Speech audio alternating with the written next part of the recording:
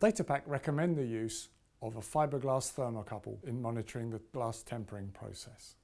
The first thing to do is decide where you attach the thermocouples and then simply hold them in place temporarily with some sticky tape.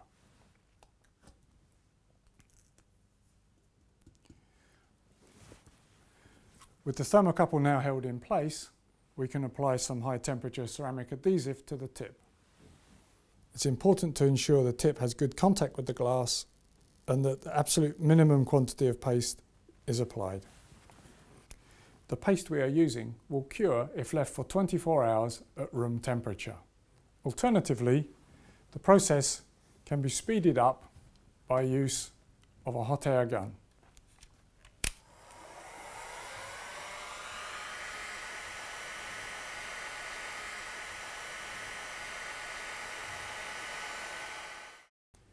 Having cured the adhesive at the tip, place adhesive at strategic points along the thermocouple to hold it in place during the profiling process.